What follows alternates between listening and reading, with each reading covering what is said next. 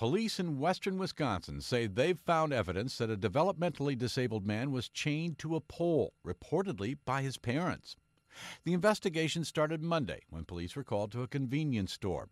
When they got there, they found a man walking around the store in his bare feet, a heavy chain wrapped around each ankle. Police say the chains were padlocked and tied together with rope.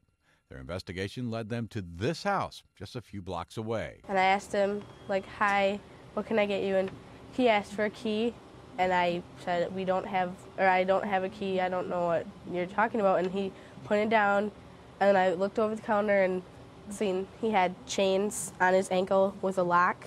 We found out he had been walking around for 7 hours. Police say the 21-year-old man told them he was beaten regularly with wooden sticks and boxing gloves.